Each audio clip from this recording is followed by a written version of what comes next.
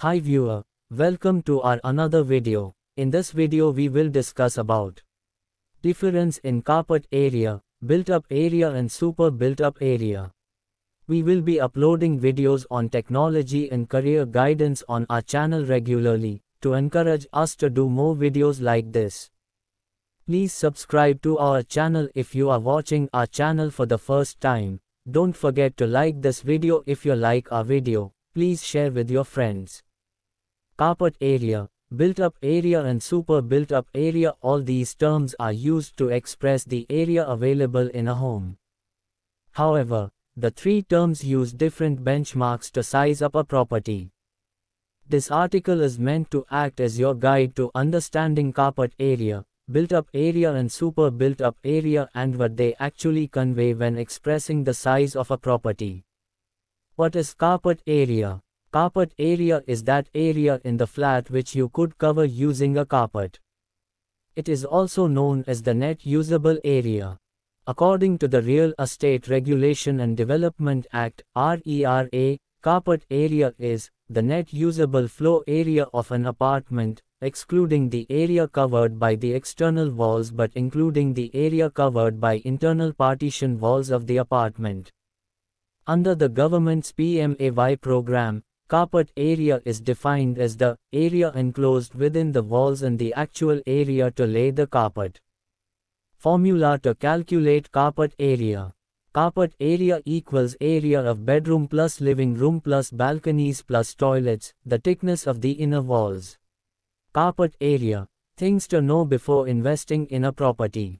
Note that carpet area details should be included in marketing brochures, promotional materials, sale deeds and sale agreements. Before investing, check in actuals if the carpet area mentioned to the home buyer is the same as provided.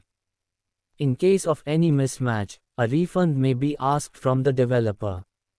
What is built-up area? The built-up area in a flat is its carpet area, plus the space taken by the walls. The built-up area in a flat also includes other unusable areas like balcony, terrace, flower beds, etc. This is why the space in a flat would seem larger when it is expressed in built-up area terms. Formula to calculate built-up area. You can arrive at the built-up area in your home by using the following formula. Built-up area equals carpet area plus area of walls plus area of balcony. What is super built-up area? Super built-up area is the built-up area of the property, along with the proportionate area of the common facilities in the housing project. These facilities may include the lobby, the lift shaft, the stairs, the swimming pool, the garden, the park and clubhouse, etc. Developers arrive at the super built-up area of a unit by way of adding the total built-up area with the area occupied by common areas, including the corridor, the lift lobby, the elevator, etc. In some cases, builders even include amenities such as pools, gardens and clubhouses in the common area. Areas covered in super built-up area. Built-up area of the flat. Clubhouses, air ducts, pipe, shaft ducts, lift, staircases, lobby, swimming pool, gymnasium, any other common facilities. Note: the additional area will be added to the carpet area based on the loading factor used by the builder. Formula to calculate super built-up area. Super built-up area equals built-up area plus proportionate common area. Or, super built-up area equals carpet area, 1 plus loading factor. What is loading factor? The difference between the carpet areas and the super built-up areas is known as the loading factor. The following is the formula to calculate the loading factor percentage. Carpet area * 1 loading factor equals super built-up area.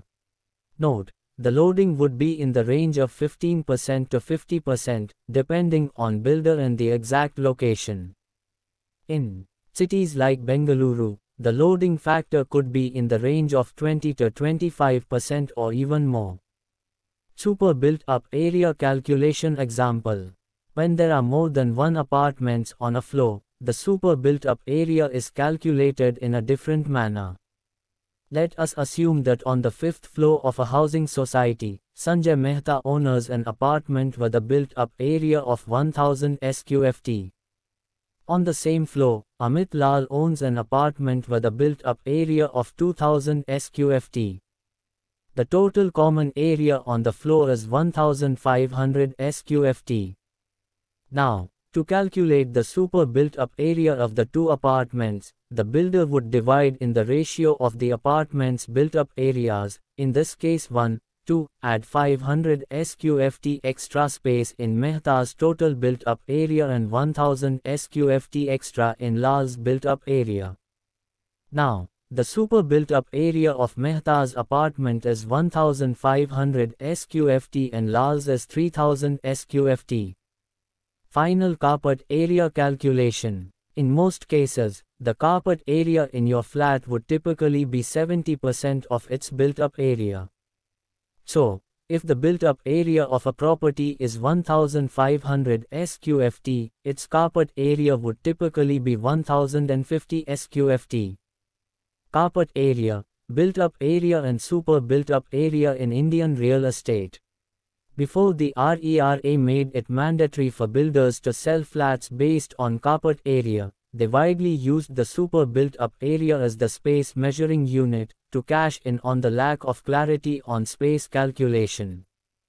The use of super built-up area as the measuring unit helped them to lower the per sqft cost of the property. It also gave the buyer a false impression that they were investing in a large home when they actually were not.